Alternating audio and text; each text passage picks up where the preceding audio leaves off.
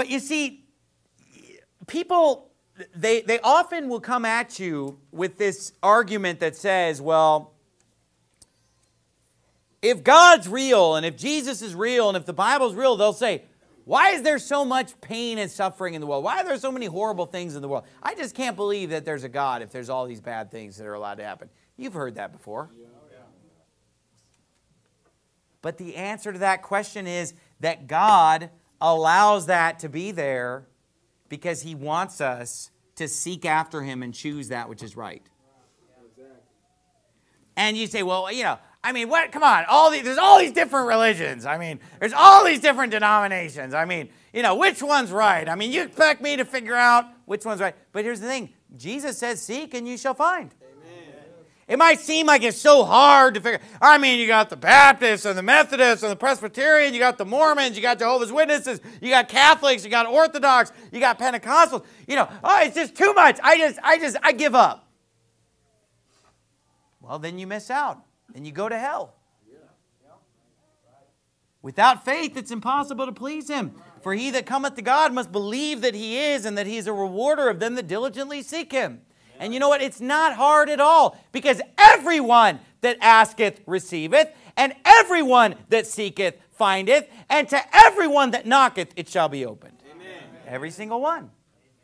Anybody who truly wants to know the truth in this world will find the truth. Anyone.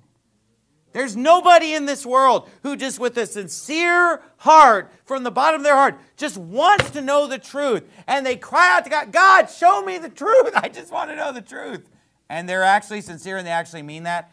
And it's like, oh, sorry, you idiot, couldn't figure it out. Too complicated for you. No. If you seek, you'll find. It's not complicated at all. Everybody acts like there's just so many religions in the world. There's not even that many religions in the world. If you break them into their categories, there's pretty much like 5 major religions in the world. It's really not that complicated, right? I mean, there's pretty much like Buddhism, Hinduism, Islam, Christianity, and paganism, right? I mean, those are the big major religions. I mean, Christianity, Islam, Buddhism, Hinduism, paganism. And if you count atheism, we'll throw that in as a number 6. I mean, those are the big religions. Is it really that overwhelmingly complicated? Especially not when you can kind of group Buddhism and Hinduism into the same category. They're both just kind of a reincarnation, Eastern, death-worshipping religion, okay? Then you can even kind of group Islam with Christianity, that Islam is a perversion of Christianity.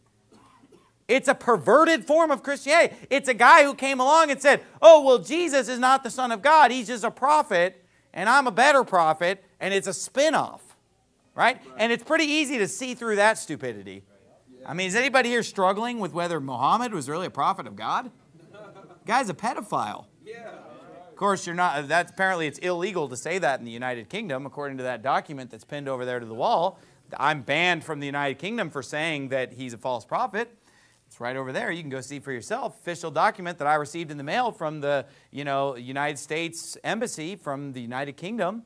But here's the thing about that is that, once you realize that Muhammad's a pervert false prophet, once you easily see through the junk of Buddhism and Hinduism, I mean, that's not really that hard to rule those out, folks. And then you're like, okay, Christianity. Then you look at Christianity, it's pretty easy to figure out who actually follows the Bible. Yeah.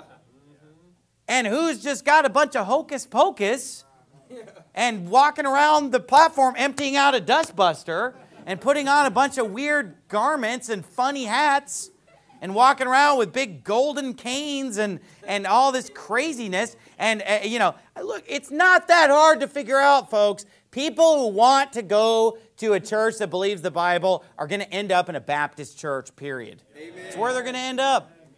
They're going to see through the glim-glam televangelists. Eventually, they're going to see through. I mean, look, it's not that complicated.